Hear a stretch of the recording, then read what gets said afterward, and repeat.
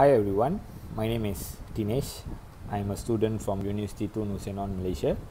My lecturer's name is Dr. Megat Satria Zainuddin bin Yaakob, which teaches me the subject named Artificial Intelligence. So today I'm requested to make a video which actually teaches others regarding on depth first search for the given problem by my lecturer. So first let me explain to you all regarding on what is depth first search. Depth first search is an algorithm for traversing or searching tree or graph data structures. So it actually goes down like a tree, like a branching things. Second is it uses stack data structure.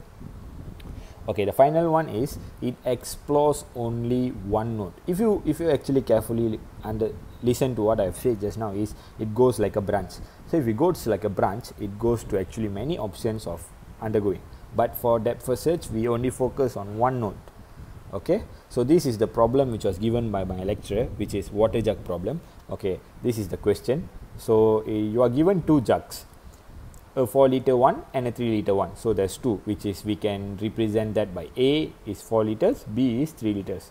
A pump which has unlimited water which you can use to fill the jug, and the ground on which water may be poured. Neither jug has any measuring markings on it. How can you exactly get 2 liters of water in one jug and no water in another jug? So this is the steps and solution which I will be teaching to you. So it's a water jug. So this is A as what I've shown you what I've told you just now.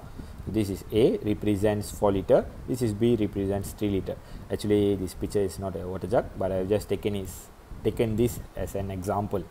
4 liter, 3 liter. So the initial state starts from 0 0, where both the jugs will be empty.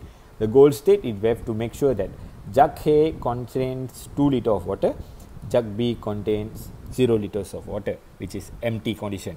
There's 3 steps we have to actually focus on. Is one, we have to fill. This is the solution for depth first search. First is fill. You fill jug 1, you fill jug 2. The second is you empty jug 1, you empty jug 2. The third will be you transfer jug 1 to jug 2 or jug 2 to jug 1. So this is this one.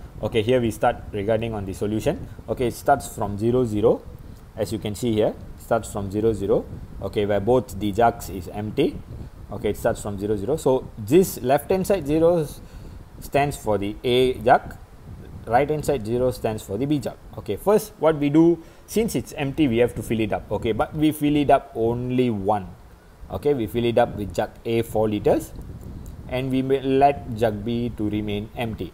The next is what we do, both these jugs 4 and 0, we have to now make it transfer. We have to transfer it evenly to the other one. So now what we do, 4 plus 0 equals to 4, am I right? So 1 plus 3 is also equals to 4. So we have to transfer evenly. So what we do, we take the 4, we divide to the both. So it becomes A jug contains 1 liter, B jug contains 3 liters of water. From this state, we have seen here, we have to empty it. What we do, we empty jug B.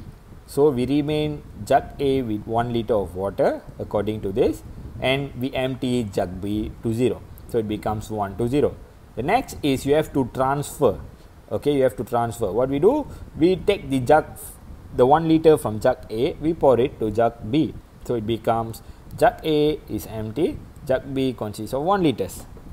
Now what we do, the next one is we have to fill up jug A with 4 liters of water. So it becomes jug A consists of 4 liters of water, jug B consists of 1 liters of water. So what we do now, we go to the 4 plus 1 equals to 5, am I right? So 2 plus 3 is also equals to 5.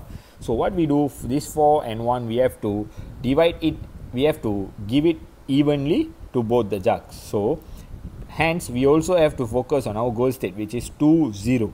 What we do now is we make our jug A to 2 liters. So what we do, we remove 2 liters from jug A so that we remain with 2 liters. We remove 2 liters and we insert the 2 liter of removing one into jug B. So it becomes 3 liters. Am I right? So it's now 2 liters in jug A, 3 liters in jug B. So the last one is we have to empty jug B to reach our goal state, which is 2 liter in A jug, 0 empty B jug. So this is how we get the goal state. Starting from the initial states goes to the goal states.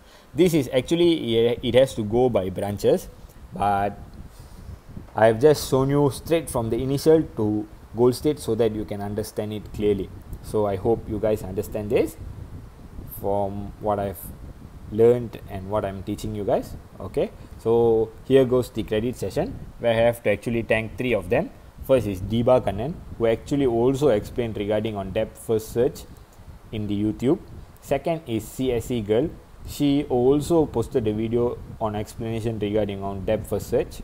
So they both helped me actually for my reference. The last but not least will be my lecturer, Dr. Magat Satria Zainuddin bin Yaqub, who have given me this task and who have taught me regarding on depth first search, and also given me a chance on teaching others regarding on this. So that's all from me. Thank you very much.